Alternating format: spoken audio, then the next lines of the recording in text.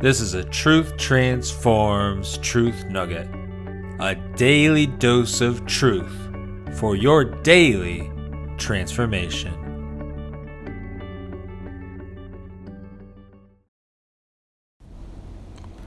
Welcome back to another Truth Nugget. Today we're going to take a look at Proverbs 21 verse 2.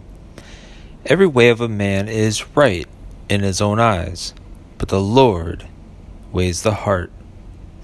Here we see that man is always looking to rationalize his sin.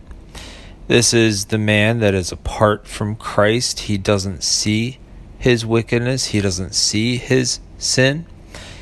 And certainly he does know that there are moral things and immoral things, and he does understand that there are right things that people do and there are wrong things that people do, but ultimately he doesn't see that he is a sinner in need of a Savior.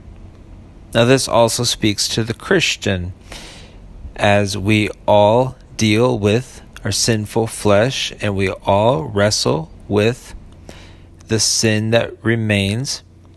And so we can rationalize sin. We can rationalize things and say, no, we see that as being right. I don't see that as being a problem.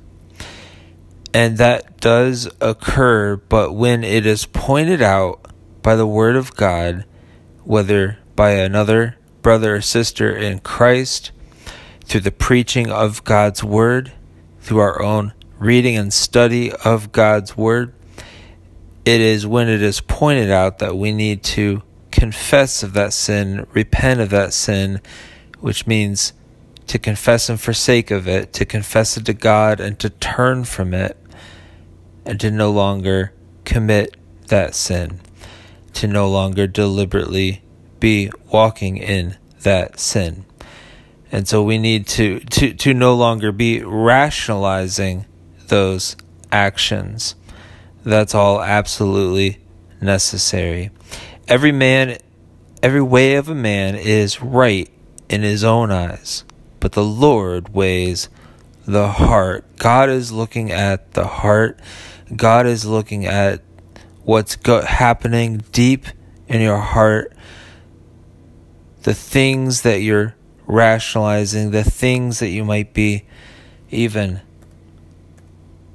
deceiving yourself about, because we know that the heart is deceitful above all else and desperately wicked, Jeremiah tells us. And so we need to recognize that, and we need to constantly be judging our actions and our heart attitudes against God and what He says in His Word. And so be prayerfully in His Word and constantly allowing us to conform us to His image. So let us continually do that as we walk to know the Lord and grow closer to Him more and more each day.